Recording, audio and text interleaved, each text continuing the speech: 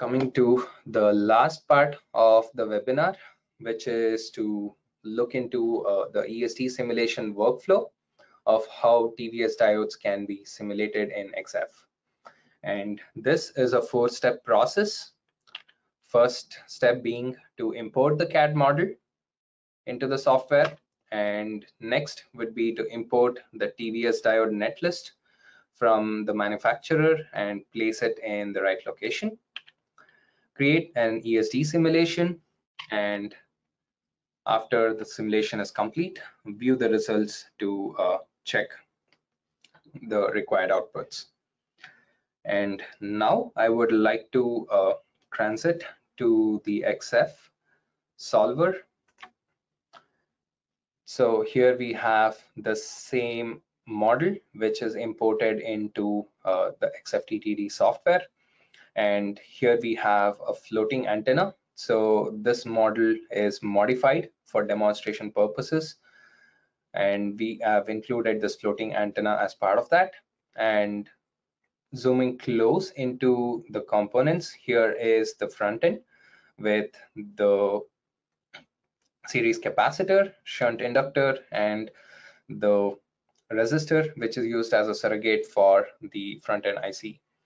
And the definitions for these components are available under circuit component definitions, where the rated voltage and currents are specified for these different components, which allows or notifies the solver to monitor the voltages and currents across these components. And to run an ESD simulation, we are making use of the simplified ESD gun representation, to which a hard current source is connected and the other end of the gun is grounded. And the definition of this current source can be accessed through the circuit component definitions, where we are not using resistance across this, and we are using the human body model waveform to excite the structure. And the waveform can be accessed from the waveform definitions. So yeah, as you can see, this is the same waveform that we saw earlier in the presentation. And to add a TVS diode to this, we can do that through the circuit components and adding a new netlist component definition. And I would like to place this netlist component first in my CAD model, and I would place that between the antenna feed and the ground, and name this as TVS diode. Oh, that's a small I. And this is not a port, so I would uncheck this and clicking done. Now we have the component placed.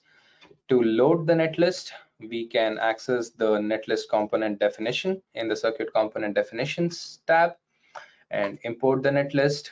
And here I have the netlist provided by one of the manufacturers, which I would be opening, and you can view or edit this netlist. So this is right now in the view mode, and you can actually go and edit the netlist if required.